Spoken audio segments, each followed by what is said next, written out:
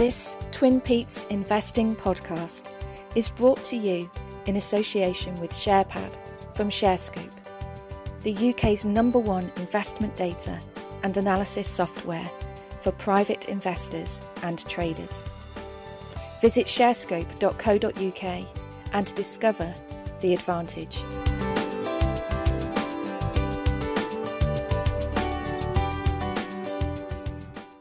Hello and welcome to this Twin Peaks Investing podcast. This is podcast number 124. My name is Peter Higgins. You can find me at Compass3 on Twitter, and I'm here with Henry Viola here at HT Viola on Twitter, and I've got Phil Oakley as my two co-hosts on this particular episode. Thank you all for your fantastic feedback that we had for podcast 123 for our absolute investing gem of an individual with Algie Hall of CityWire. I've seen loads of tweets of you all discussing how we can go about actually implementing elite companies, which Phil obviously has a part of as well with CityWire. And we're going to be talking today mainly about some other stocks, which are not elite companies, but we really appreciate the feedback you gave us for that particular podcast and the encouraging numbers we saw for that particular pod. I've got some fantastic news for you to share with you, ladies and gents, on this particular podcast with regards to the competition, the investing challenge, which we've not mentioned for a little while. Henry's going to have some shout out some names regarding the winners of, I think, probably January and February, maybe even March as well. And we're going to tell you about the prizes as well that we're going to be sharing with you, ladies and gents, for being the best stock pickers on this particular competition that we've got. But firstly, I'm going to quickly just tell you about the markets. I'm going to ask Phil a particular question, followed by Henry. Just going to throw them under the bus with a random question, as we do. I could see Henry getting nervous already. He's like, "Whoa, I'm not prepared for this." Right. So we had 2 bank holidays over Easter. We had Good Friday and Good Monday. Markets were closed. We opened on Tuesday. Everyone was rejoicing. The FTSE intraday went above 8,000, and everyone was singing and dancing. Intraday, the FTSE 100, it's 8,015. And then the market went, uh-oh, something's happening in America. We're not quite sure what's going on. And the trading data was saying that a couple of shares were going to be having a pretty poor day on Tuesday. So the markets gave up some of that movement in early trading and the FTSE and AIM. And then obviously it came out, Tesla, poor data, market's not happy with it. First negative sort of trading update for a number of quarters. Today, the markets went even further and declined even further from their highs. And intraday, the FTSE 100 at 7,882. So you're looking at 140 points ish from what? Less than 12 hours of trading. Right, and that's how fast it can move. When sentiment's good, great, markets move, and they charge off, and when it's not, it runs away with itself. So today we've eked out a little bit of movement on the shares of the FTSE 100, and we finished at 7,937 yesterday, and a little bit today. The miners have been helping us out a little bit regarding the stock market, but everything was going up yesterday. AIM. What's the AIM all share was at 742, down just a tiny little bit today, but it's still sitting above the magic 700, which is everybody wants. But again, more and more little companies are delisting or giving up the ghost. So we need to watch that for numbers regarding stuff. FTSE all share is sitting nicely above 4,000 still. At 4,326, so all is good.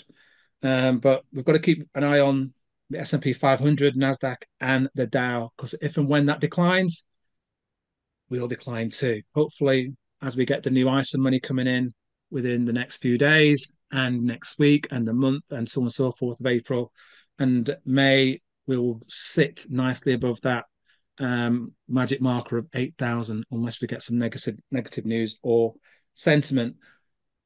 So I wanted to ask you, Phil, and then Henry, the talk the podcast before last was about the Brit ISA, And everyone was talking about that. We now know it's not going to happen this year. We now know it's probably going to be next year if it happens at all. The conversation that's being had today in the market and the past week or so is this thing about stamp duty, yeah, on investing in stocks and shares. Does it make a difference? Is it something that would encourage people to invest more? Is it something that would enable corporates to actually spend more because there's more value in their shares, et cetera, et cetera, et cetera, et cetera. So just, without any sort of dress rehearsal, whatever, I just wanted to get, Phil's take on stamp duty, and then yours, Henry, as investors. I know Phil's majoritively in ETS at the moment, and obviously they don't pay any stamp. But I'm talking about stamp on shares and other entities where you've got to pay the stamp duty. Phil, any thoughts, mate? Um, well, yes, I think they should get rid of it. um, I find it uh, I find it very hard to justify, and I do think it puts people off. It makes the cost of dealing in shares more expensive. You go and buy an American share through a broker, and you don't pay stamp duty. I think scrapping stamp duty full stop on not just on shares but on houses would be a good thing as well. It's If you want to do something to improve the attractiveness of the UK stock market, that would be a very easy first step. Okie dokie. Thank you for that. Any thoughts to add to that, Henry? Because you're mainly in shares, aren't you? You don't really use ETFs that much, as far as I'm aware. Exactly. Yeah, I'm with Phil 100% on this one, Peter. So to me, a tax is there to disincentivize or discourage a certain type of behavior or activity. If you want someone to do less of something, you tax it, and you therefore penalize them for it, and therefore discourage their willingness to participate in that activity. If we want to encourage investment in UK shares, scrapping stamp duty, I'd agree with Phil. Great place to start. It's only 0.5%, but it is 0.5% of all transactions. And if you think of how many transactions there are buying and selling UK shares, that's a significant volume of money that could be added to UK valuations. So, yeah, as far as I'm concerned, I'd rather see it slapped on cigarettes or alcohol. Ooh, cigarettes, maybe, mate. Steady on the alcohol, please. Come on. I say that as I, a I, lover I, of Guinness. yeah, and rum and other alcohols as well. Uh, sorry, go on, Phil. You want to add? I think the other thing that, for those of us who've got long memories, um, remember 27 years ago when Gordon Brown first became the Chancellor, and essentially put a tax or removed a tax credit on dividend payments, um, on UK shares. And I think that has done a lot of damage over the years. And again, that's something that could be done to improve the attractiveness of UK shares, get pension funds investing back in the UK stock market. I'm not sure the will is there to do it, but yeah, that would be another thing you could do as well. Cool. I'm asking this because another conversation was being had today with Merrin Somerset Webb of Bloomberg, and I replied to Merrin regarding the new modelling that's come via Oxera and the CPS think tank, and he's basically saying that scrapping stamp duty on shares would increase long run GDP by 0.2% to 0.7%, which on a GDP scale, I think is quite significant, you know. And it also said increased business investment by FTSE firms would increase by plus 2.8 billion to 6.8 billion.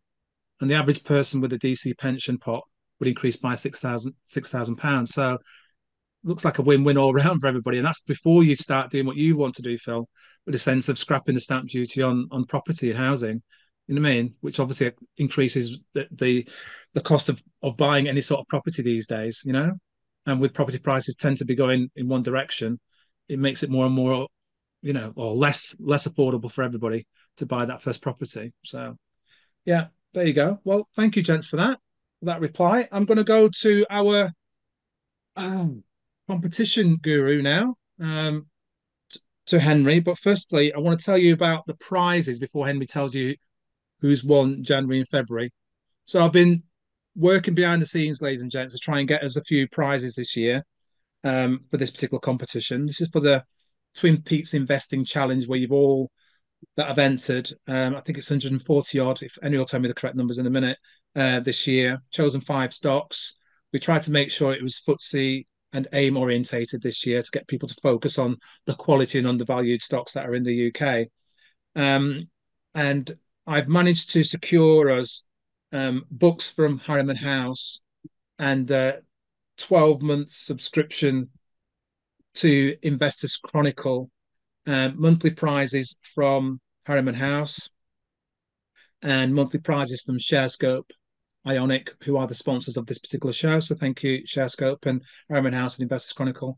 And then we've got the overall winner, who will get 15 books, 12-month subscription from Investors Chronicle, and obviously the ShareScope subscription of 12 months also. So we'll see what we can do. If we get anything else, we will let you know. And any of the monthly prizes, we will let you know. I'm going to quickly run through these books that I've got, and which you'll be able to choose from. So the winners that get announced today, please have a think about these books, and I'll try and put a thread together on X/Twitter for you, ladies and gents, to have a look at. And the books are in no particular order: From Zero to Millionaire by Nicholas Baroob, The Secret Wealth Advantage by Akhil Patel, Pathfinders by J.L. Collins, The Anatomy of the Bear by Russell Napier, The Allocator's Edge by Phil Huber, Inspirational Investing by Amanda Taylor, The Smart Money Method by Stephen Clapham, The Skeptical Investor by John Stepek, Just Keep Buying by Nick Majuli, The Investment Trust Handbook 2024 by Jonathan Davis, The Psychology of Money by Morgan Housel, Investing for Growth by Terry Smith, Investing Your Way to Financial Freedom by Robin Powell and Ben Carlson, and How to Pick Quality Shares by Phil Oakley, and also, of course, Algie Hall, 5 Ways to Beat the Market. Those are the 15 books. I'm trying at the moment as well to negotiate with Harriman House to be able to get Morgan Housel's brand new book, which is Same as Ever, but they've only got the rights to it in the UK, and we've got other listeners here that are overseas, and they've not got the distribution for that particular book. So I'm trying to negotiate that if we do get a monthly winner that is UK based resident, they might be able to have access to that book, The Same as Ever, but I haven't got that permission yet. But just keep that in the background as a possibility as well. And then it's one or the other that you'll get a choice of those two. So it still remains 15 books. You won't get 16 books. Oh, there you go, Henry. I've covered the books. You're going to bring us up to speed. Lots of people are going, what happened to January's winner? What happened to February's winner? Henry's been sitting there for the past 3 months, ladies and gents, with an abacus to get the numbers ready. So apologies. Here, over to you, Henry. Go for it, sir. And don't forget to do 3-2-1, Henry. Don't go straight to the winner, mate. Create a bit of suspense. You know what I mean? There's going to be lots of suspense because I'm doing this with some rooms in a little bowl. Forget the abacus. Bowling bingo. Exactly. So for those of you that that have entered, we've had 141 entrants this year. We've all picked 5 shares listed on the UK market. And every month I run a little calculation to see how that portfolio of 5 shares has performed over the preceding 4 weeks. At the end of the month, we declare a winner, and that winner is the person whose portfolio has gone up the most over the preceding 4 weeks. We then reset the clock, and I do the same activity for February, March, April, May, and so on. So we'll have 12 winners throughout the year. And at the end of the year, the person whose portfolio has gone up the most will win the big bumper prize. So in reverse order for January, we had one James 1 and 1 on Twitter, whose portfolio went up a very creditable 15.7% for the month. In second place, we had at DJC 379,86880, whose portfolio went up 84.6%. What? And in first place, oh yes, in first place, beating at DJC by just a hair's breadth, we had at Tiger Want, that's at Tiger Want, whose portfolio went up 85.5%.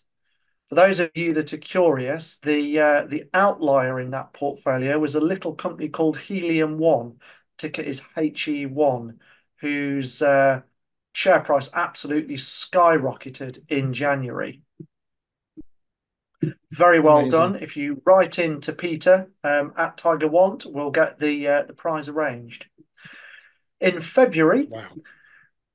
in third place, we had at Doreen 0551, who gained 10% for the month. In second place, we had at Riz29 LSE, whose portfolio went up 11.2%. And in first place, I'm very pleased to announce our friend Patchy at PatCat68, whose portfolio went up a fantastic 26.9% for the month. Very well done there, Pat. Again, do write in and we'll get your prize arranged. Well done, I'm also Tiger One pleased to and say, PatCat68. Very well done. Good numbers there. also pleased to say we've also got March's numbers as we're now at the beginning of April. I've just run these, so they're fresh off the press. Again, absolutely outstanding results from these portfolios here. These are not returns that I see on a regular basis, certainly, but it goes to show what you can do with a highly concentrated portfolio, and also the peace of mind of not having real money in it. In Yes, third that place, we've got at Richard Sutton, I think this is, at RCHRDSUT76, whose portfolio went up 22.7% for the month. In second place, we had at Gallon73, 28.5% for the month. And in first place, beating at Gallon73 by 0.1%, we had at Mike 24775,926. These are some fantastic handles, by the way. That's at Mike 24775,926, whose portfolio went up 28.6% for the month. Very well done, Mike. Again, if you write in, we will get those prizes arranged. Thank you very much. Well done, Mike, with that one. What were the stocks in Mike's portfolio, Henry? Have you got them in front of you? Just a couple of the tickers, please. Yeah, so Avacta, AVCT, Insig AI, INSG. I think the next one is Zephyr something or other, ZPHR. Yeah, Zephyr. Yeah. Skincare Biotherapeutics, SBTX, and WTB, which isn't one I recognise. WTB. That will be Whitbread, will it? I'm not sure what WTB? that one is off the top of my head. I've got Whitbread on the top of my head there, mate. I can't think of anything else. It could well be Whitbread. Let me just have a quick look on SharePad. So he's gone for some really tiddly ones, and then he's gone for a blue chip to just weight it up. Exactly. Yeah, clever. Well done, Mike. Well done to our winners, Tiger One, PatCat68, and Mike. Well done. Give me a shout or get into my DM or whatever, and we'll sort out the prizes. Have a think about which books you want for the month, and I'll also have to get your email addresses so I can get ShareScope to contact you for your monthly subscription to ShareScope and trial if you don't already have it. And if you have already got ShareScope, which hopefully you have by now, we can sort out an extension to whatever sort of subscription you've got from the team, and also try and get you, if you haven't started with ShareScope yet, to have a tutorial, a one-to-one tutorial for an hour or so, or whatever time frame they give you, so you can learn all the different tools and solutions that Phil and the team have actually embedded to make things easier for you guys to select your stocks. Because Phil has been the brains behind a lot of the stuff that they've done, although he doesn't like to talk. Isn't that right, Phil? Some of them.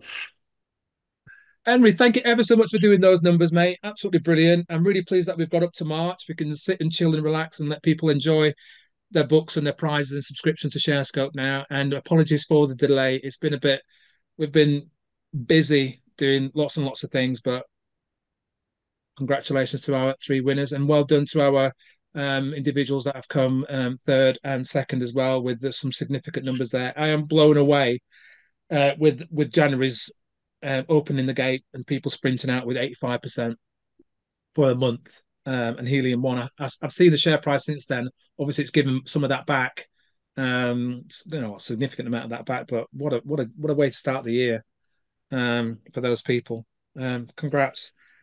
Next month we'll also have a look at who's winning the overall competition for the end of April, because that'll be end of the first third of the year. So that should be very, very interesting indeed. But thank you for that, Henry. Thank you ever so much, sir. My pleasure. For sorting that out. You're a star. This is a quick hello to you, our valued Twin Peaks Investing podcast listener. Whatever channel you're listening to, please make sure to subscribe and you'll always be the first to get the new episodes. Thank you for your continued support. Right. Phil, we need you to talk about a stock, mate, that's going to go up 85% in the next month. Have you got one? What have you got? Well, I don't know about that. I'm going to talk about a stock. I joke. I'm going to talk about a stock that's actually already gone up a lot, and right, okay, maybe quite a few listeners own this stock or have had it brought to their attention already. The stock is McBride. Ticker is MCB for Bertie. And this is Europe's biggest manufacturer of private label household products. So things like dishwasher tablets, laundry tablets, washing powder, washing up liquid, you name it. Anything that's sort of used in the home. Aerosols is another one that they make, air fresheners.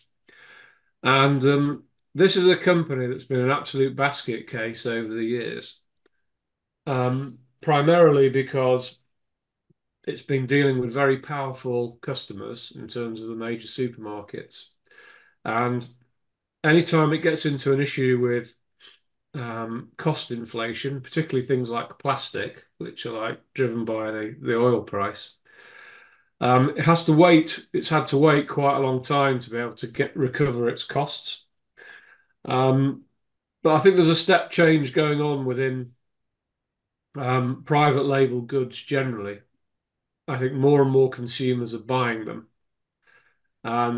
What's been a slow burn over the years, where a large number of people have gone into their supermarket and bought supermarket own label washing powder or fabric softener or what have you.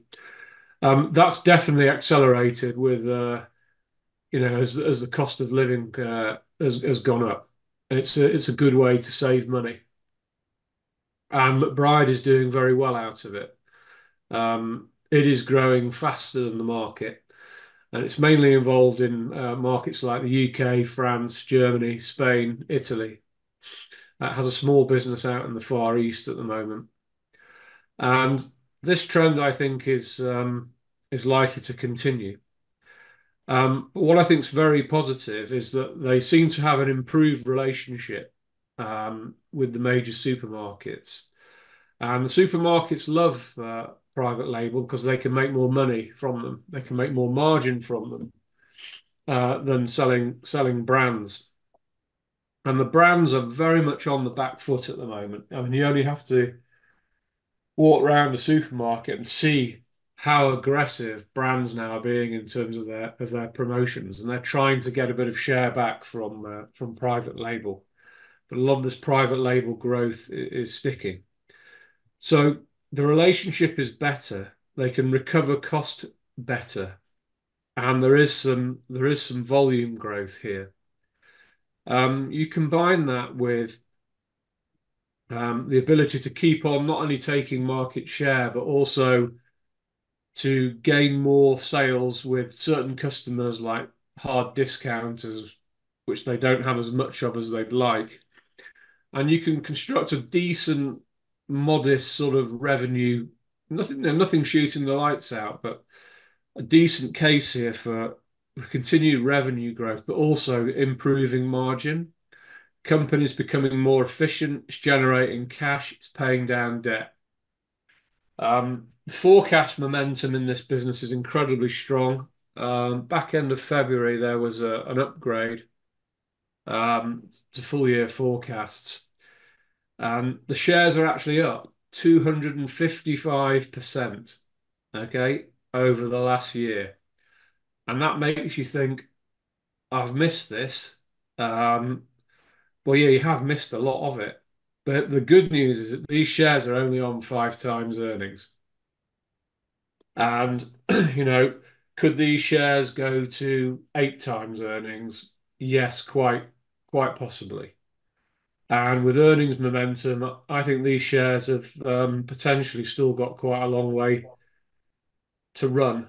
I think it's a better company than it has historically been, and it's keeping on getting better. Not the greatest business in the world, but one that's on offer at still a very attractive price with a lot of good things happening to it. Thank you for that, Phil. I think it's interesting because we spoke about I think it was you spoke about it actually. Reckitt in the last pod, wasn't it? Yeah. With Algae on board here, and it was showing basically that Reckitt's really struggling, and potentially it's got some long-term issues there sitting there waiting to kick off possibly, and their revenue streams and profitability has been declining. And you're talking now about McBride's accelerating. It's been looked at in complete opposites. So it's almost like a paradox we're having here now, where the gleaming star was Reckitt, if not Unilever, and the pup or the donkey was McBride, and everybody was like kicking it to the curb and not interested in it because it couldn't get out of its own way. And it's just the tables have completely turned now, and the profitability is increasing at McBride. The growth is accelerating, etc. The cutting down the debt. Still see the debt there. I've just pulled the numbers up here. Last numbers were 146 million, which sounds quite chunky when you think about it for a company that's generating the size of revenues each year that they're doing. But it's positive momentum it's got right now, whereas before nobody wanted it.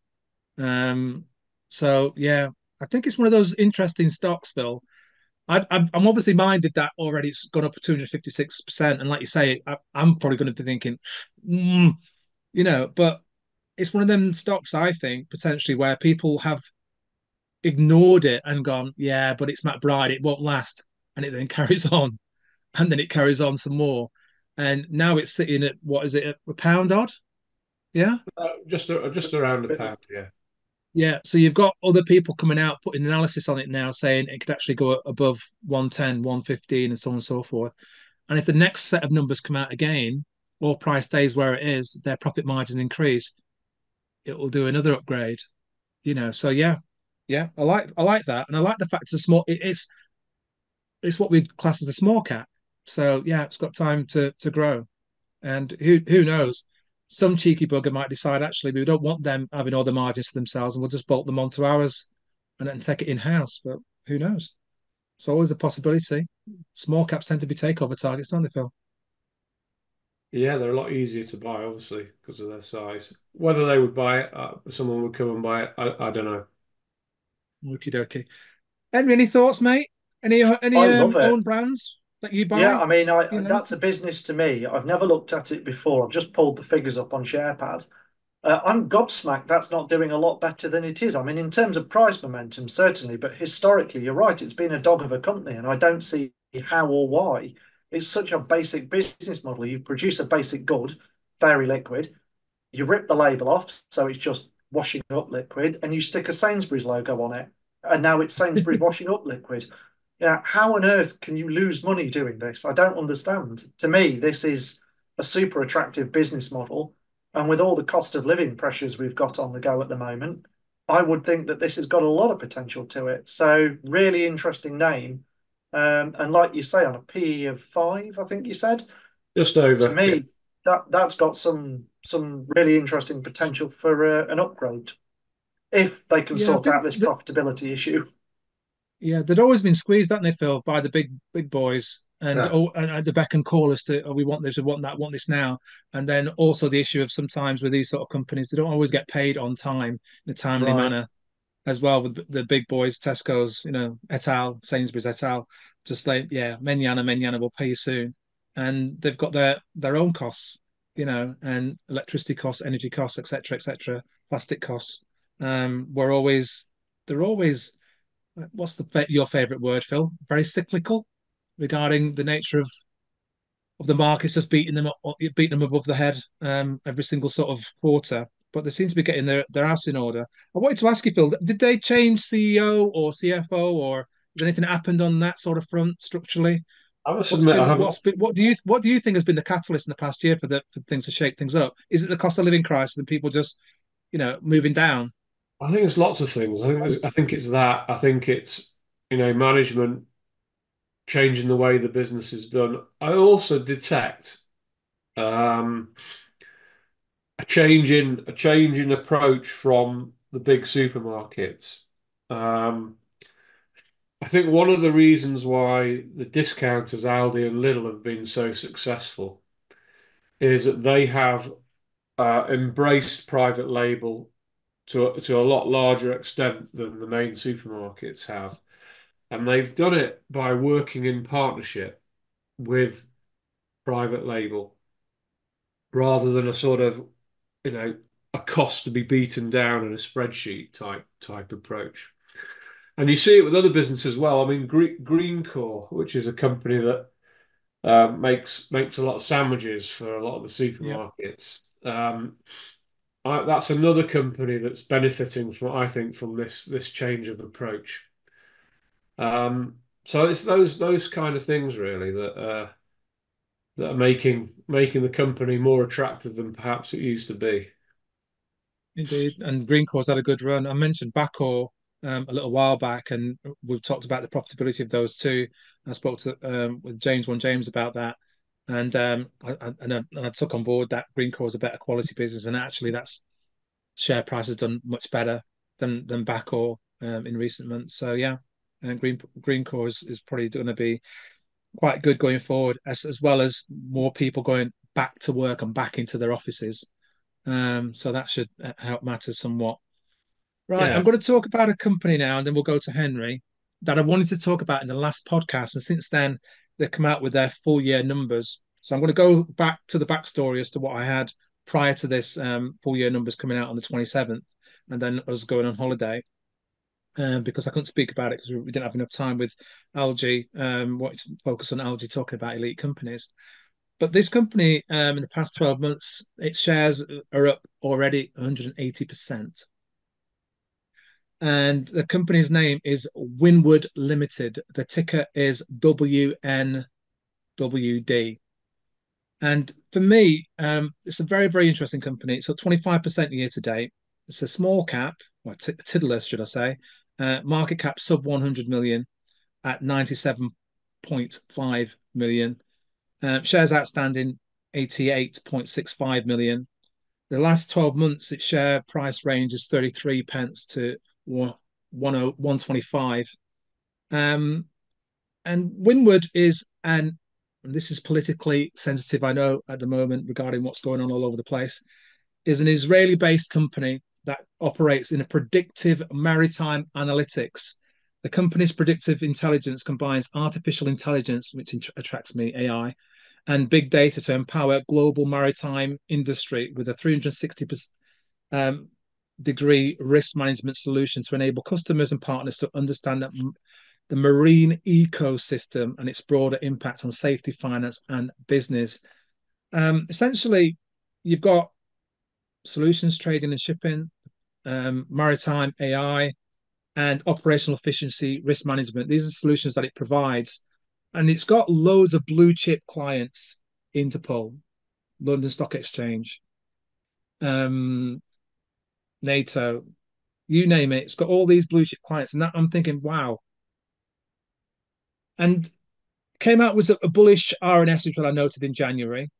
Basically saying, following good trading throughout the year at a strong finish, board is pleased to report that he expects full year results to be comfortably ahead of market forecast. That was in January. And obviously it carried on since then. And then in February, it was chosen by Interpol. What is Interpol? If you don't know, it's the world's largest international police organization. So that tells you that the caliber of their kit must be pretty darn good. And then 27th of February, Windward expanded its partnership with the London Stock Exchange Group. Again, you're thinking, what have these guys got under the bonnet that attracts those sort of agencies to want to work with them?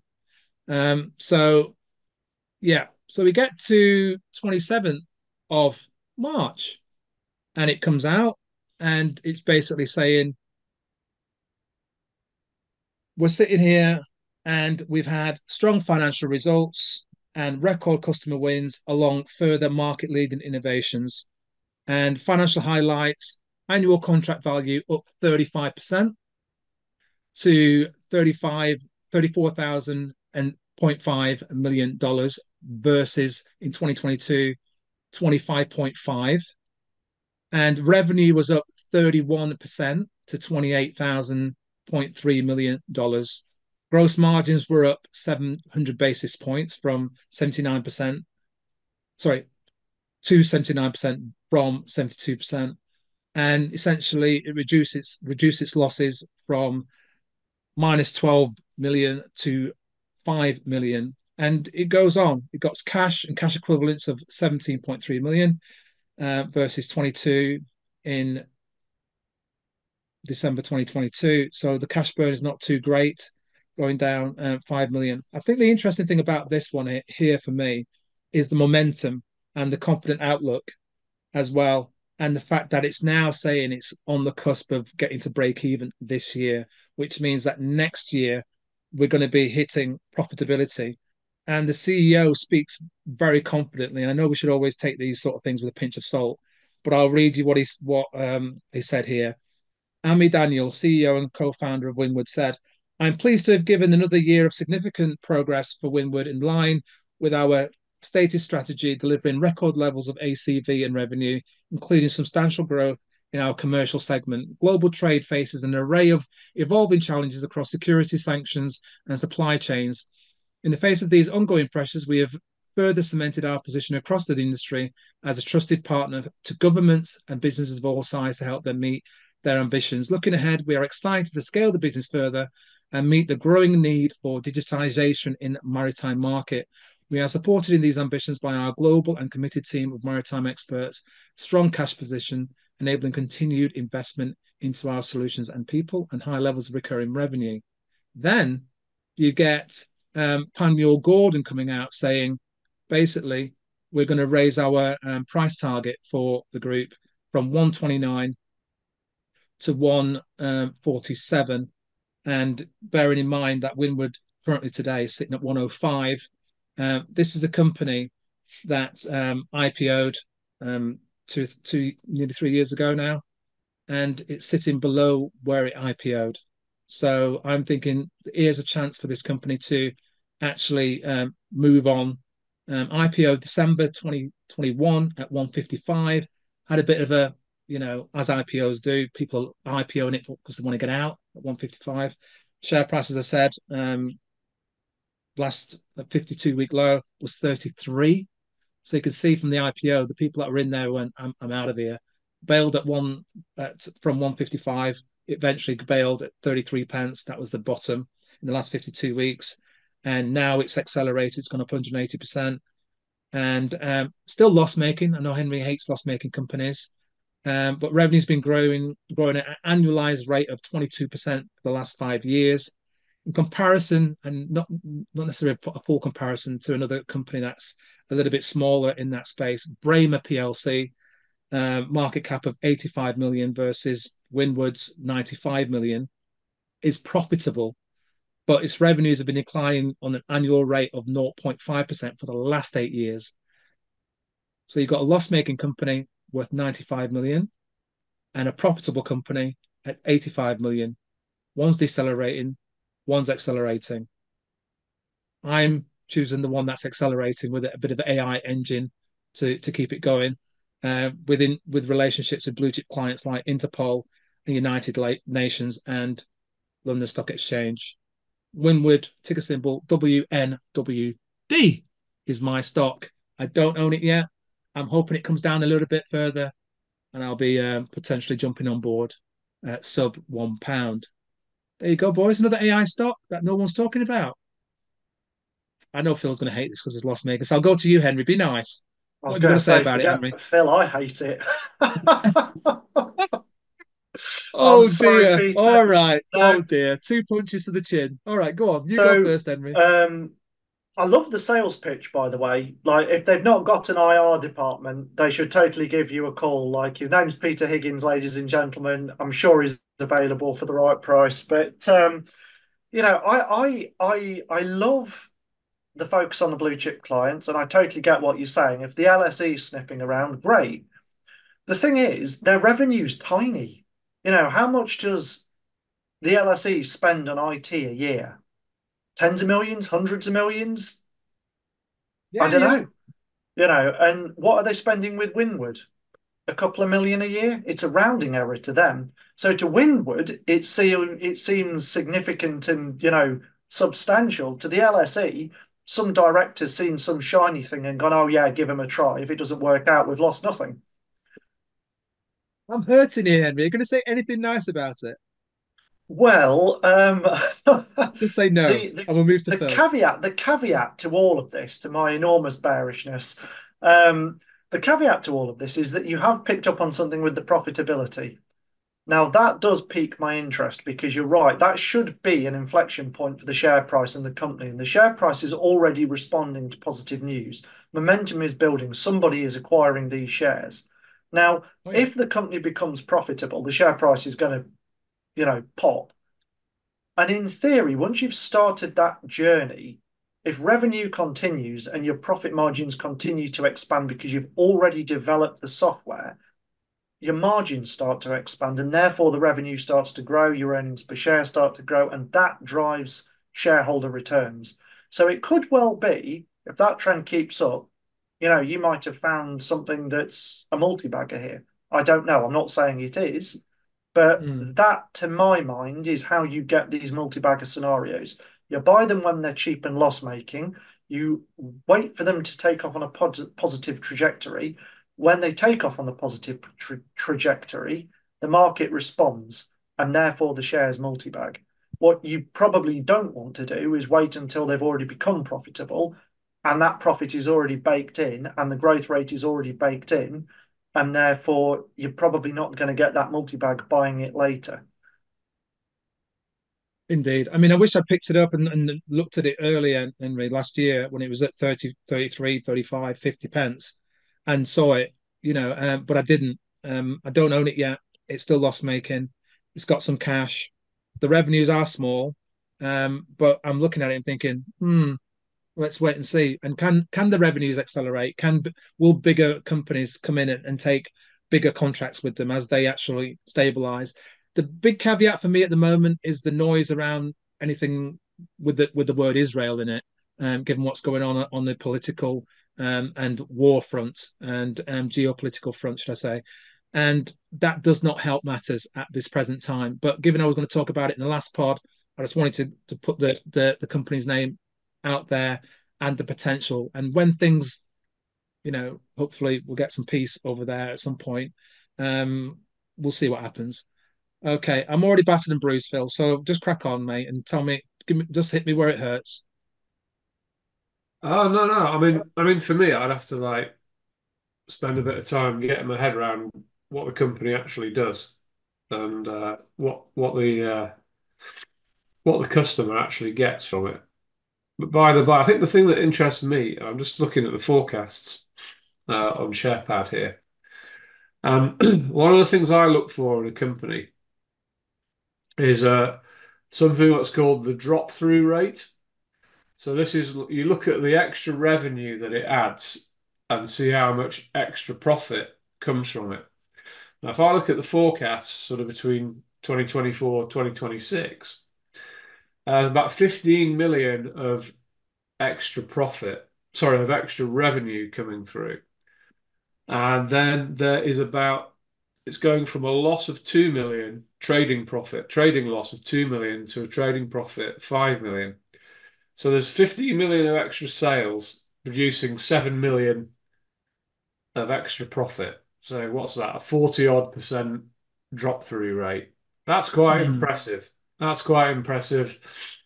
And tells you that, this is a very profitable business once it's achieved a certain scale of revenue. So that's my two penneth on that.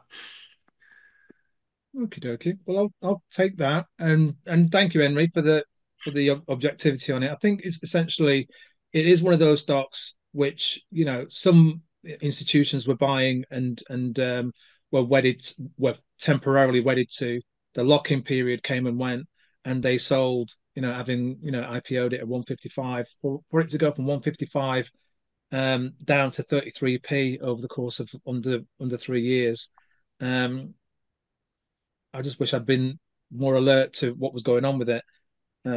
Sub 50p, I would already be holding that particular stock, I think, and waiting for it, as you say, Henry, to get to profitability and back above. Because that's the other thing. Those institutions that didn't get in, I see are watching it now, I think. And what if it goes back above the IPO price and then becomes and profitable or whatever order it comes in? People will start looking at it. And also once it goes above the 100 million market cap, there's other institutions can buy it at that stage. 200 million market cap, again, more institutions can buy it at that stage as well. So we'll see what happens with it going forward. Okie dokie. Phil, we are. Henry, do you want to go to your? Sorry, we'll go to your stock, mate. Now, shall we? Yeah, absolutely. I've just got the one this week. Go for it. It is a UK company, a £1.2 billion market cap IT consultancy, which provides digital services and workday implementation. If you can't guess what it's called, the company is KNOS Group. The ticker is KNOS. Now, the company provides effectively professional services consultancy to develop IT functions within different businesses. So they help companies to identify issues and then develop and implement IT-based solutions to those issues.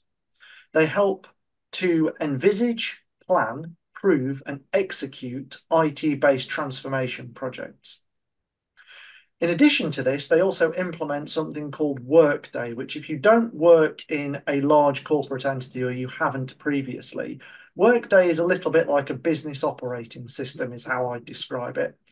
Effectively, the company throws all of its financial and workload requirements into this big database, and the database then allows the business to analyze that financial and workload information and create operating decisions based on financial and human capital management. So effectively, how much money have you got? How much work do you need to do?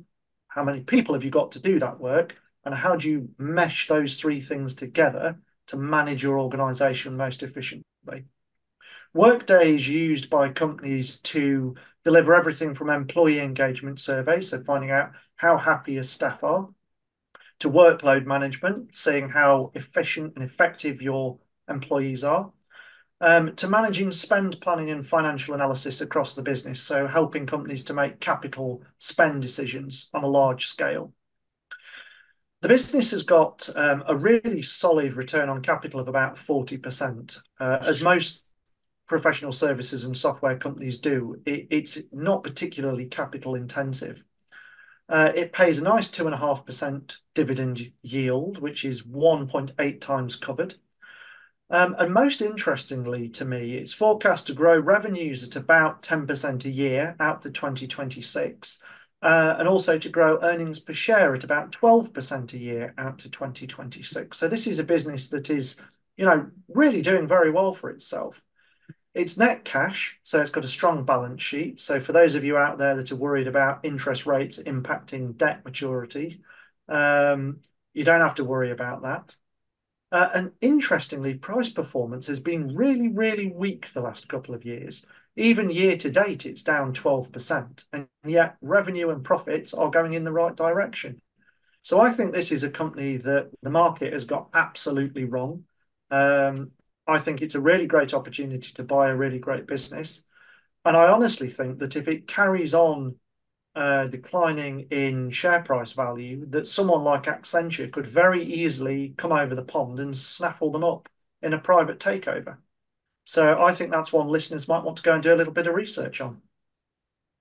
Whether you are an experienced or new investor, you know how valuable it is to conduct portfolio enhancing analysis and to have easy access to data that will give you the edge.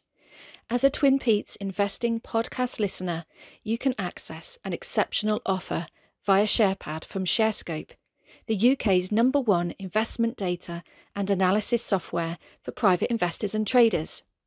This special Twin Peaks offer is available to new subscribers only, and you can subscribe using the promo code TWINPETES. The incredible and exclusive offer means that monthly subscribers will get their second month free, and annual subscribers will get their 13th month free. Sign up and subscribe to SharePad today using the Twin Peaks promo code, and you can save up to £69. Visit sharescope.co.uk/SharePad for further details and subscribe to the investing and trading analysis and data you need. Okie dokie. Yeah, it's another tech one, and our tech stocks are so unloved, and it continues and it persists. And I'm not sure what some companies have got to do really to get the attention of investors and institutions. Phil, your first thoughts about KNOS? Is it one that you've looked at before? Any thoughts about it? Not from memory. I don't think I've ever looked at this. It has a lot of characteristics of software companies in terms of, very profitable, very cash generative.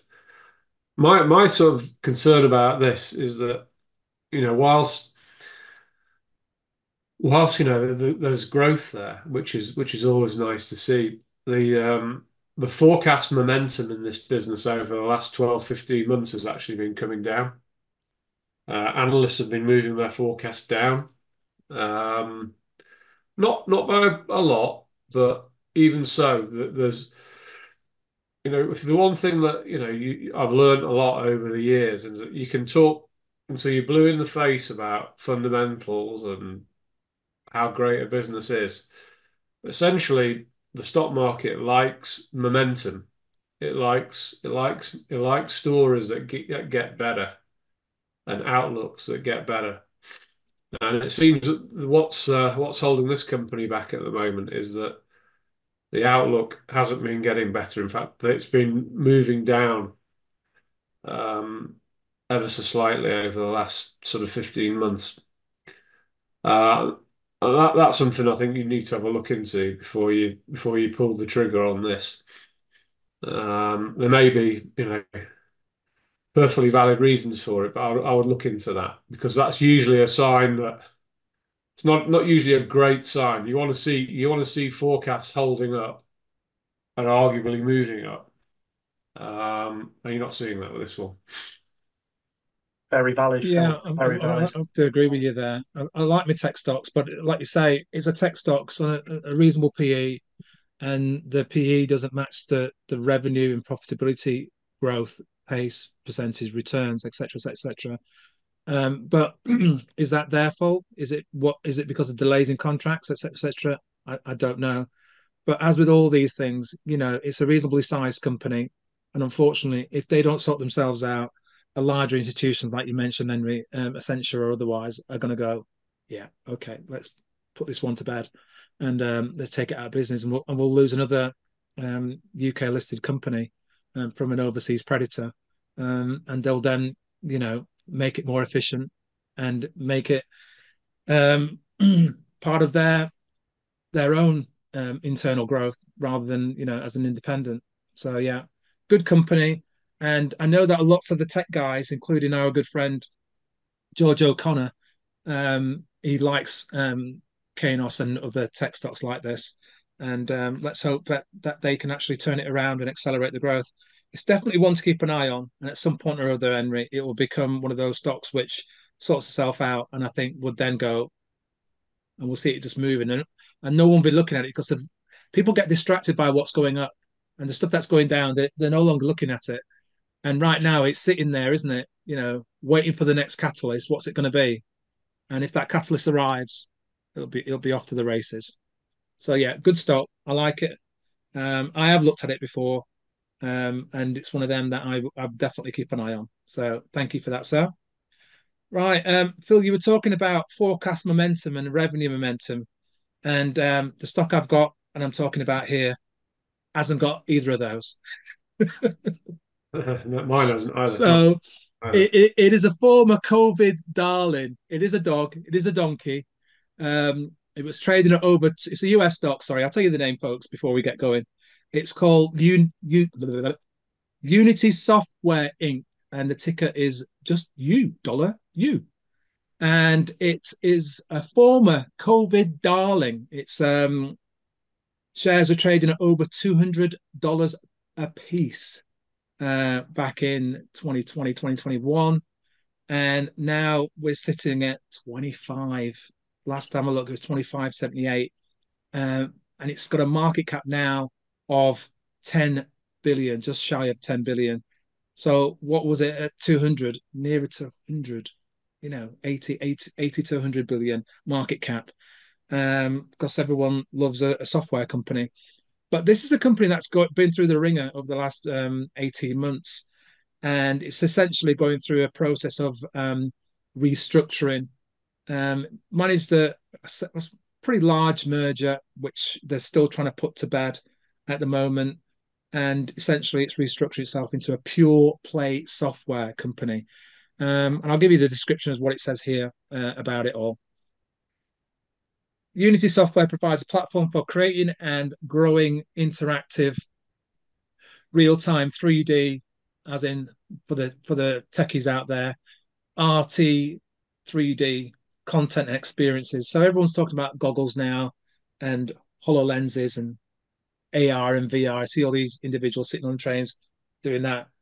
You're thinking some of them are doing that without the goggles on, by the way. But that's by the by.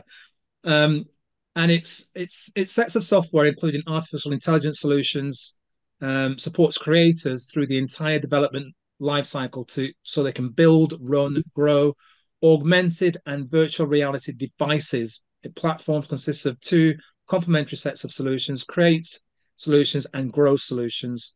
Create solutions is a robust set of tools, and developers use these tools and services across a range of industries, ranging from games to aerospace, construction to retail, medical to manufacturing, and others. And essentially, Grow Solutions offers customers the ability to engage their user base, to monetize their content, from 2D puzzle games to multiplayer, multi-platform games, and other 3D interactive content. The additional bit that I like about this particular company, despite the restructuring, is that it's also got military applications and contracts already. But they've been slashing and burning the company, accelerating the restructuring. Where are we now? I'm losing track of the time. Dates. February.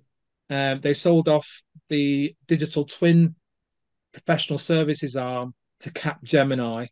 Their real-time 3D technology arm. They sold that to Capgemini. That's going to finish in the next half of the year. And that I'm a little bit concerned about, because that was quite a big, large revenue stream for them. And the CEO is basically saying Unity had reached a point in its growth where the opportunity for us in the enterprise market had outpaced our ability to scale fast enough to meet client demand.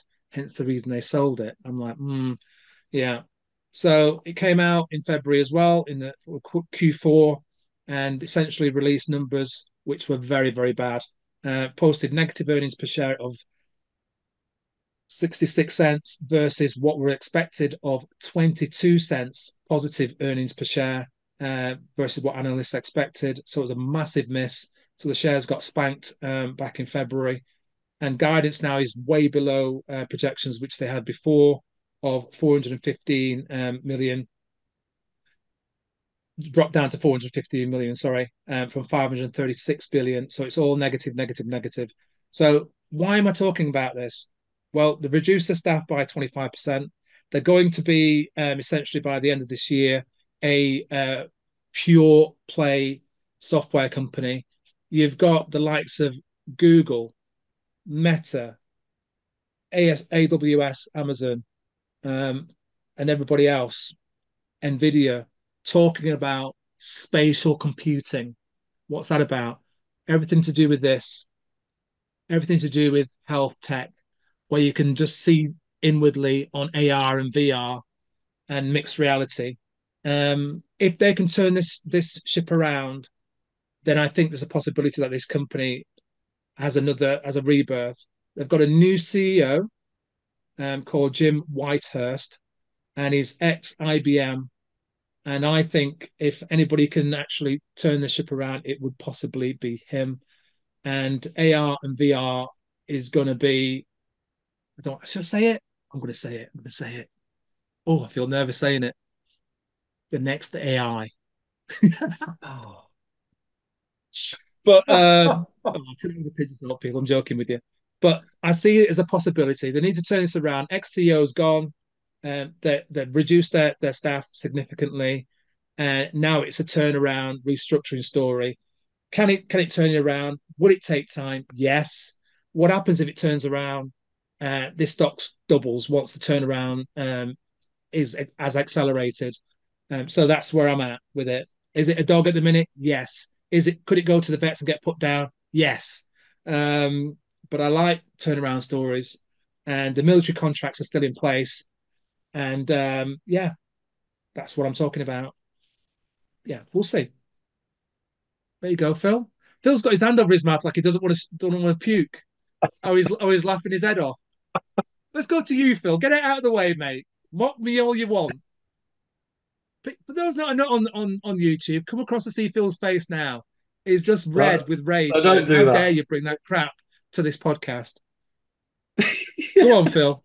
Yeah, we had elite companies last week. What have we got this so week? hard at one of my stocks, Phil. I think you've taken the words out of my mouth. Oh dear. No, definitely, I would not go anywhere near this. It's horrible. It looks horrible. It just I can think of nothing to recommend this. I've got to say, Peter, I've got to pile in with Phil here. This looks sorry. crash. Wait one. Is that all you're going to say about it, Phil? Well, we don't want people to turn off. Over to you, Henry. Go on. If we have still got anybody left, ladies and gentlemen, we aren't setting up a competitor to elite companies called terrible dogs of the market. No, I honestly, I don't know. I don't know what you're thinking. This is definitely one where I'm scratching my head here with Peter, and occasionally he pulls these names out, and I go, "What? I don't see it at all." I mean, to me, AR and VR, you've just got to look at Meta, ladies and gentlemen. Mark Zuckerberg stood up, 3 years ago and said, "We're going to create this multiverse thing. It's all about the goggles, right?" And he spent how many billions was it with the brightest developers in the world? And he managed to create Animal Farm from 1990. Nobody wanted to use it. Nobody wanted to buy it. And that was the company that changed their name to do this. On the flip side, you've then got Unity Software who are trying to do something similar. And all I can see in my head is Mark Zuckerberg's floating. It's spatial computing. Listen, you're going to see more and more commentary about spatial computing going forward. For the engineers, for the military, looking in Anyway, even reading, Phil, you love your books. You'd be able to go like that in your goggles and read rather than looking on your Kindle. Anyway, it's a dog. I know it's a dog. Phil's flexing for more. For those who are not looking on YouTube, Phil's flexing for more uppercuts. Go on, Phil. This is a very dangerous space. Okay. Yeah. I think the meta, Henry points out about Meta. Meta is losing shed loads of money in its in this part of its business. Um, the whole thing about I just cannot buy into the sort of the view that people are going to be spending lots of time with goggles on their heads doing stuff. I think there are well-known sort of apparently problems with motion sickness wearing these things, I've been told. Where I do think it's interesting is the augmented reality, AR, it's called, digital twins, which can get used by industrial companies, to create things like virtual factories and where they can test out new bits of kit or new production methods. My view on that is just buy Nvidia. Just buy Nvidia is a major player in this space in terms of the chips. Yeah. You To, best to, off to, buying to add Nvidia to than what you're saying buying it. there, Phil, to me interrupt you, mate. The positive would have been if they'd kept the digital twin bits. They just sold that chunk off to Capgemini, which doesn't help matters either. Yeah, You're not helping here, So that's Peter. another negative. I'm not helping matters. I'm just telling you what the reality of what's going on. So we're sitting at 10 billion now. A year from now, we'll have a conversation about it. It'll either be a $5 billion company, still a 10, or it'll be a 20. So let's see. yeah. Anyway, I the think you dog's a should. dog. I think you should buy these shares, Pete. Put a small bit of money in them, and any profits donate it to a worthy cause, because Here, here. you'll have earned Ooh, he's it. on top form tonight, ladies and gents. Honestly, kick a man while he's down. Right, Henry, very briefly before we go to Phil with his last stock. Tell us about the charity, mate. Centrepoint. Yes. What's been happening? We have not a chance to mention it for a couple of weeks. So for those of you that have got pent up demand to make a donation to Centrepoint, Henry's going to bring you up to speed and tell you where to find the Just Giving page. Well, I'd like to rewind a second before I dive straight into the link because the weather has started to improve. It is getting warmer. The nights are drawing out, and it might feel as though, people on the streets, they'll be all right now. It's summer. And actually, things couldn't be further from the truth. The charity that Peter, Phil, and I are fundraising for this year, Centrepoint, deals with a whole range of people facing a whole range of issues to do with homelessness. Some are in a precarious home situation where they may imminently be about to become homeless. Some are couch surfing and have no permanent place of residence. Some are in and out of shelters and are seeking permanent employment. But the consistent trend with all of them is that they really need an arm putting around them and a friend to point them in the right direction and start to put one foot in front of another in a positive direction and start to get their lives back on track. And you would truly be horrified at the amount of people in this country that are facing horrendous scenarios at home with domestic abuse and unloving families. They can't afford the rent, they can't afford the heating.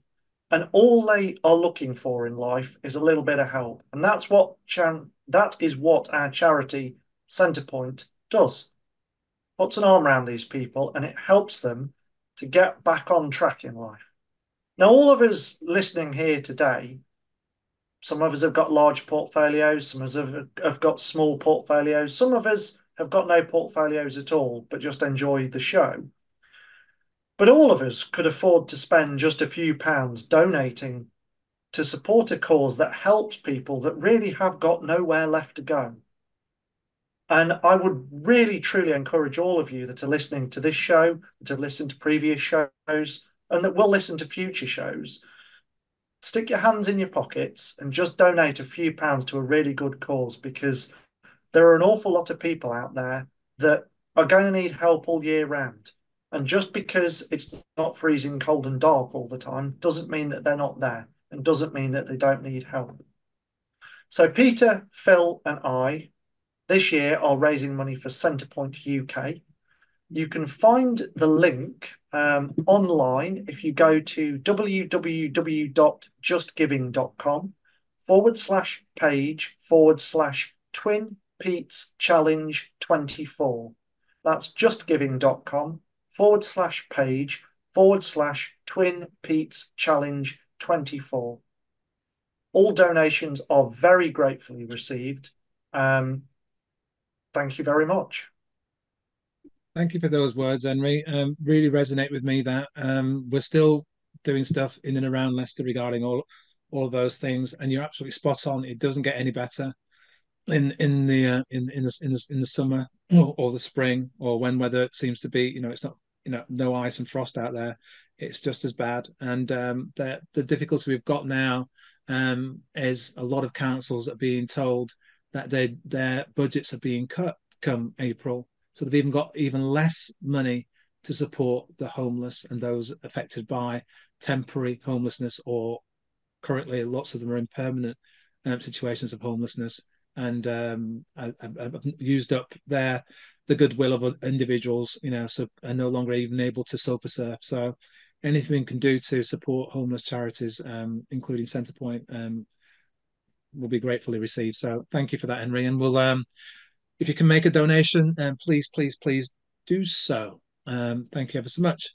Phil, you've got one last stock and then we're going to call it a day, mate. Do you want to keep this one short and sweet? Hopefully it's one that's profitable and not a dud. And we can have some unity. See what I did there?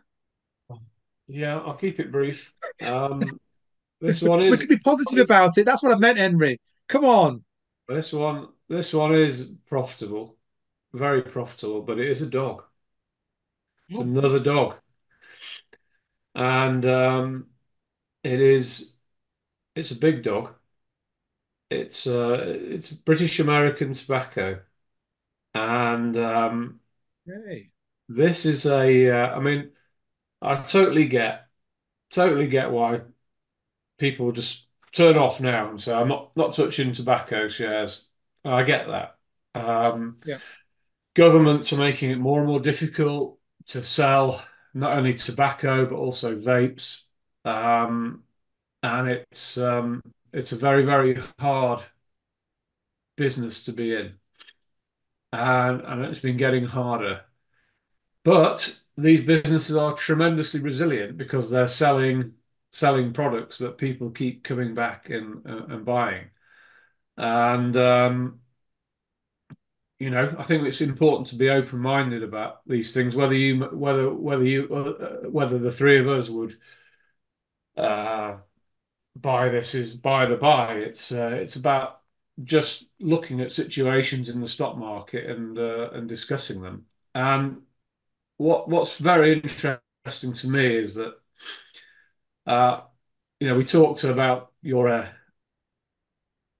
stocks without forecast momentum. This has been a stock with terrible forecast momentum, but there's a sign that the downward trend may have bottomed and things maybe start to be looking up. It's had a terrible time the last couple of years, particularly in America. Consumers trading down from its premium brands of cigarettes to cheaper brands. There's been a lot of problem with illegal vaping and so on, and profit forecasts have come down. Having said that, this is a company that still has profit margins of about 45%, generates lots of cash flow, is still very much in business. It is developing what it's called its new generational products, so the vaping and the like. And there is some underlying growth in this business. Not much, but some. So this business is far from dead, and it trades on just under 6.5 times earnings, with a dividend yield of 10%. That dividend is expected to grow by about 4% a year for the next 3 years. Earnings a little bit below that, but still some growth. And the company has just sold out of a stake, some of a stake in an Indian company that it owned, and it's using the proceeds to buy back shares. It's buying back about 1.6 billion pounds worth of shares, which is about, I don't know, 5% or no, about 3% of the market capitalization. And buying back these shares at 10% is just sort of 10% dividend yield. It's a no-brainer because it actually, never mind enhancing earnings, it enhances cash flow. And if you look at the valuation of this and Imperial Tobacco, which is on an even lower rating, and again that has forecast earnings growth and dividend growth. These shares look incredibly cheap. If you look across the Atlantic, Altria is on 8.5 times earnings. And Philip Morris, which is by far the sort of star performer in this sector, is on 14 times earnings. And there has been, pressure by activist investors in British American Tobacco to take the listing to New York away from London. It's not going to do that, by the way, but you can see why. I mean, that's the case. You could take the old FTSE and list it on New York, couldn't you, on that basis? But what I'm saying is that this, you could have made this argument for the last goodness knows how many years, and the shares have been horrible. Even with a high yield, you've still actually lost money because the share price has declined faster than the yield. But you just wonder that whether there comes a time when this will end, and sentiment towards this company is just absolutely dire, and you just wonder, it's not going bust or anything like that. That is this a company that can recover? Because the expectations baked into the share price are just nothing.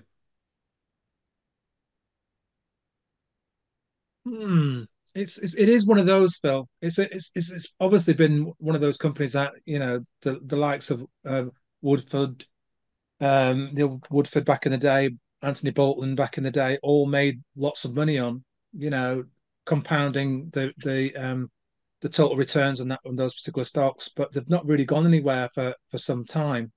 But sitting in a 10% yield with a buyback, it's it looks like something that you would hold instead of sitting with the cash sitting on your portfolio.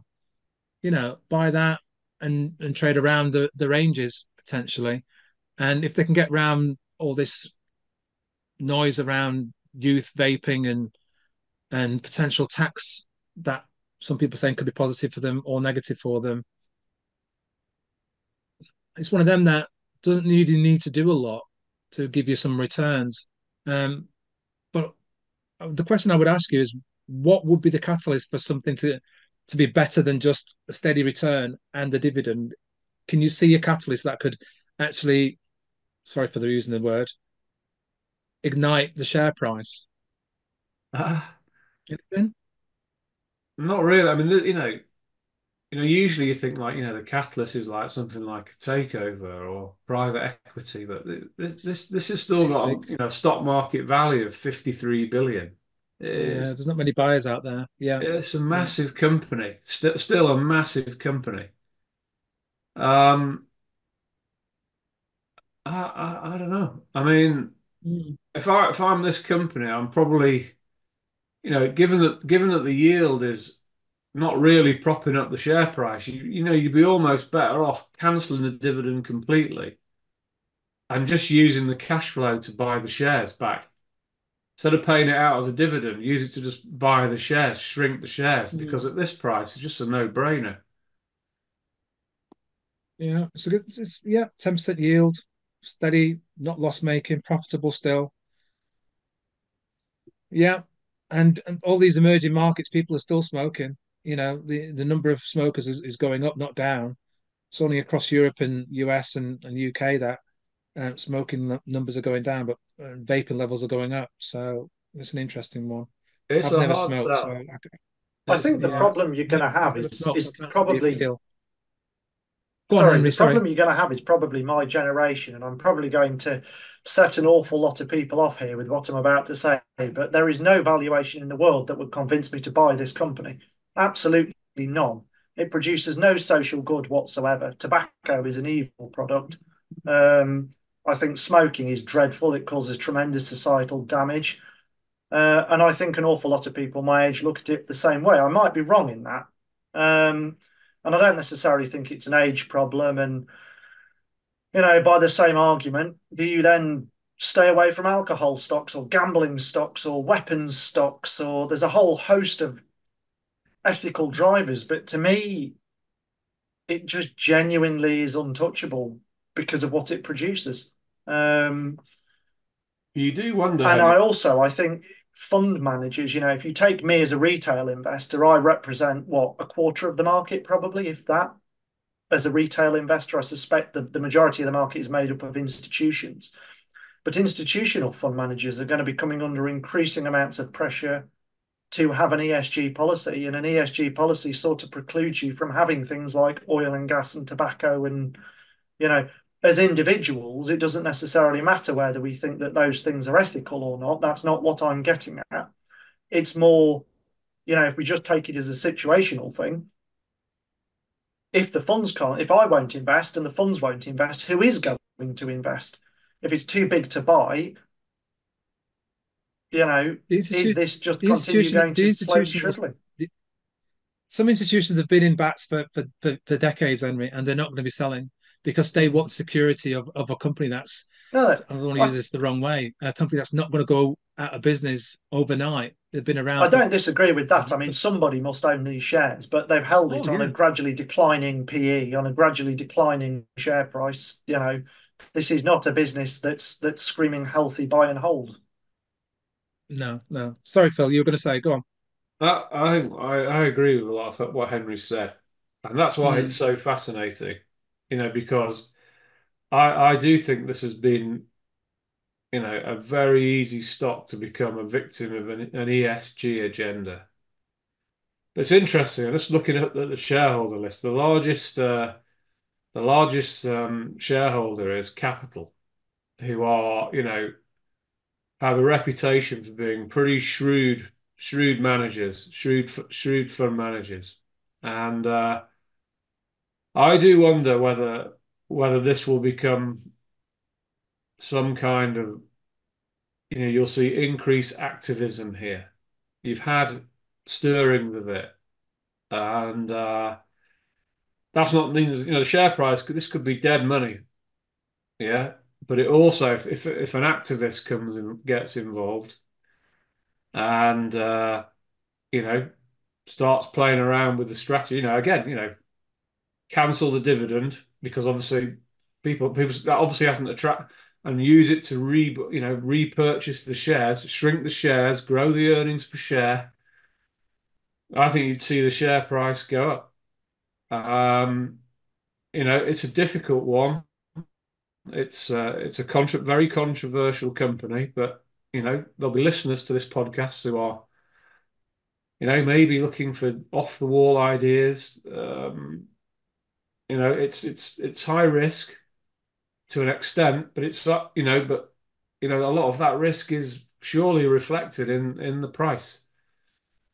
But it's one to just watch, I think, because I think we can learn a lot as investors by looking at situations like this.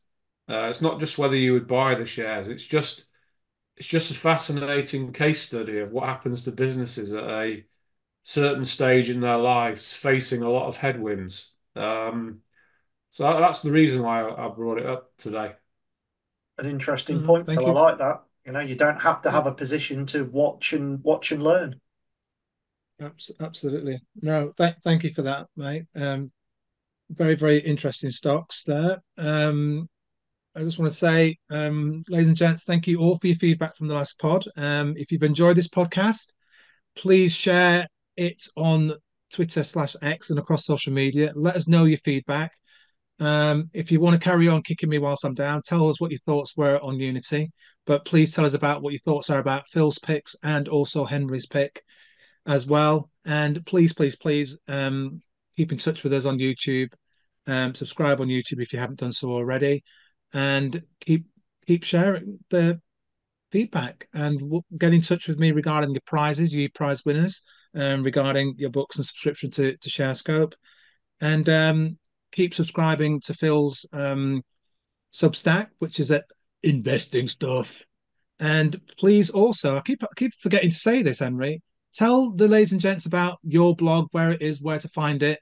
Also, blimey. because Henry occasionally writes articles. He's busy. He's a young man. He's got a young wife. He hasn't got time to be writing stuff every week like Phil has, you know. So tell us about where you find your I stuff. do also have a blog. Yeah, I do also have a blog. I don't write as regularly as Phil. I usually publish once or twice a month. And you can find me at theethicalenertrepreneur.com. I've got Oh, a that's why you blog don't with, like tobacco, but you like well, your there drink, you don't you, go. mate? Hey, I'm just yeah, waiting yeah. for the rocks to come flying in, to be honest, with everyone telling me why All I'm the wrong. anti-smokers coming, It all the just smokers coming to your blog. Sorry, I interrupted. So tell them where to find the blog. you Sorry know, again, please. it's theethicalenertrepreneur.com. You can subscribe to keep up to date with my postings. When I do post, it's usually every 2 weeks. I've got a section on there for beginners, so new articles for investors that are new to the stock market. And I've also got the blog categorized by section. So if you're particularly interested in quality or income or risk management, you can go and see my articles on those topics as well. So that's theethicalenertrepreneur.com. Brilliant. And Phil, one more plug for investing stuff. Where do they find it? What's the URL? Investingstuff.substack. Simple as that, folks. Okay, ladies and gents, that is a wrap. That is podcast 124 over. Thank you for listening to Twin Peaks Investing Podcast. That's the end of, and it's the first one for this quarter, date 3rd of April. Thank you for listening. Look forward to hearing your feedback. Thank you for your continued support. Take care. God bless you all. And for those that are still on Easter break, enjoy. Bye-bye.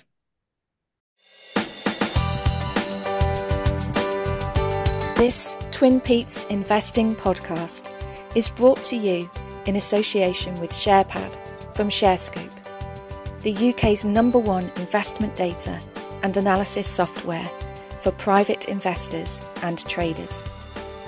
Visit sharescope.co.uk and discover the advantage.